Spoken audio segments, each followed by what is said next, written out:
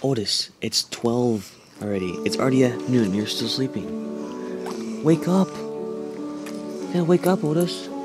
Alright, even though Otis is now waking up, let's go outside and let's talk about some stuff.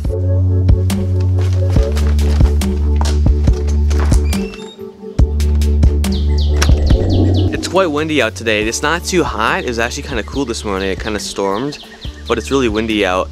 So yeah, this upcoming Friday, so tomorrow, is going to be, because I'm shooting this on a Thursday, but you'll probably see it on the weekend, so it doesn't make sense, but just pretend with me.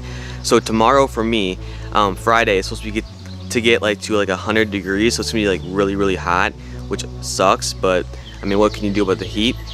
This weekend we're gonna go camping with the Teardrop camper. We're going to a place in Potosi, Iowa. It's right along the river, and it's a really nice campground. I really do enjoy that campground. We're also gonna go tubing and do some fun stuff, so I'll definitely be filming that for you guys. But I know you guys wonder, and you guys see us go on camping trips and bring this camper and stuff, but what's in this camper? What do we need to get ready when we go camping? And how much time does it really take to get the stuff in it, get it ready to go, and to set up? So I want to explain that to you guys in this video today. By the way, before I do that, just before I shot this video, actually last night I went on my community page on my YouTube channel and I posted something like, hey, let me know what you guys want to see for the upcoming videos, and only like 4 of you guys commented on that. So if you guys don't have your notifications on for my channel, make sure you do. Just right below there's a little bell next to the subscribe button. Make sure to click that bell and you'll get notified every time I upload a video or post something on the community page, just so you guys are in the loop and make sure you guys are getting informed on what I'm doing. Because I'm like, hey, you guys aren't, you know, staying in touch with me, so you got to make sure you click that button right below. So I'm in the camper now. We left the bed down before, so we're gonna probably put the bed up. Sometimes if we're lazy on Sunday mornings when we wake up, we just don't put the bed away because we're just too lazy. So we end up putting the bed away right before we go camping again. So I'll put the bed away. Probably I'll show you guys how we put the bed away because it's really simple. Just so you guys know, we don't live in this. A lot of people at festivals think that we live in this. We don't live in this camper. That'd be really hard to live in this camper. I mean, not saying you couldn't do it, but there'd be definitely some adjustments to my lifestyle if I lived in this camper. So I'll show you guys how we put the bed away right now. First step, take the cushions off the plywood. Boom, done. Next step, take the plywood off the boards. Once the plywood is off the boards, we just slide the plywood right underneath there and it stays there. Then we just take the boards off one by one. Just simply lift them up and they come right out. The other end goes into a little hole right there, and then the other end just sits right there. Really simple setup. We have Velcro, as you can see, on the boards, and that helps the plywood stick to the boards, so we have no troubles at night when we sleep. And the 3 boards we use are stored right underneath here, right behind the slide out kitchen that slides in there. They're right behind there. That works out good for us, and that's the best spot we've found so far to put them. Put the beds away, we have a bit more room to do some stuff. When we're traveling, everything in here does not look that pretty. Honestly, a lot of stuff is just thrown in here just so we can get going. But some of the things that we try to put in the same place every time we drive is our little coffee table that you guys see that's normally by the window over here. We put it underneath the cushions back here, and that seems to stay up there. A lot of stuff is stored underneath the cushions, like you guys saw.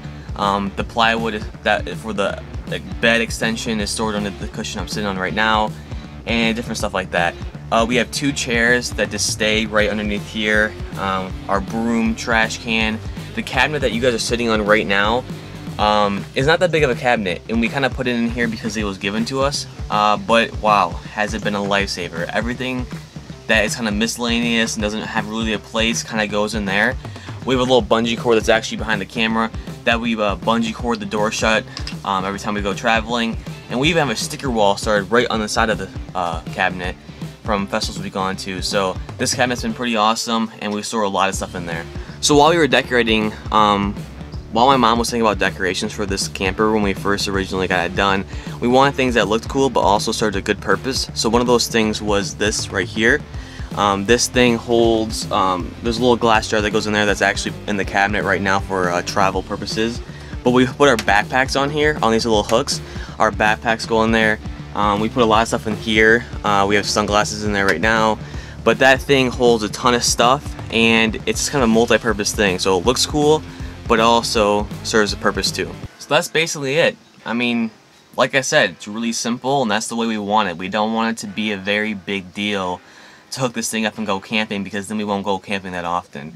We want it to be very simple, very quick, very clean, and we want it to hold a lot of stuff.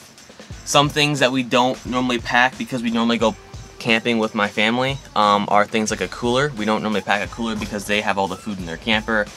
Food is another thing we don't pack because they have food in their camper. So that's some of the things that we don't normally pack that we would normally have to pack if we didn't have them. The one experience that I do have of just using this solely as the only camper and everything is when we went to Kansas for the Tiny House Festival this year. That was a pretty awesome experience, because we kind of turned it into a road trip, and we basically kind of lived out of this thing for like 4 days. So that was pretty awesome, and we had all our food, coolers and everything, and it worked great. So plenty of space, plenty of room, and this thing is a super versatile camper.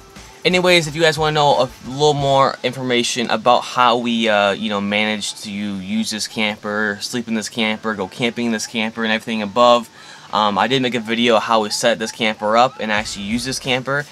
So that'll be in the cards in one of these corners. I think it's this corner right here. That'll be in the cards, and also be in the description below. So please check those videos out. I have a whole playlist of all the Teardrop videos in order from the first video to the last video. So check these videos out, because man, there's nowhere else on YouTube you can go to find information like this about these campers. So really, check this channel out, and thank you guys for watching. Hope you guys are having a great summer. I'm having a great summer. School sucks, so enjoying summer break right now.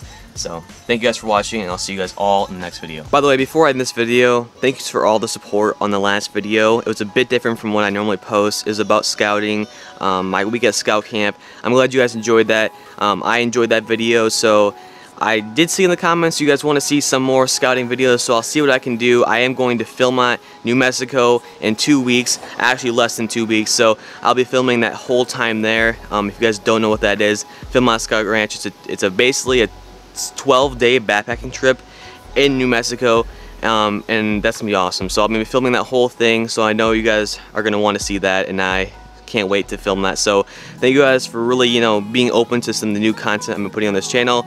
Not everything has to be about the campers and the tiny houses, so I'm glad you guys want to see what else I do outside of the tiny house stuff. So thank you guys so much for all the support in the last video. I really do appreciate it.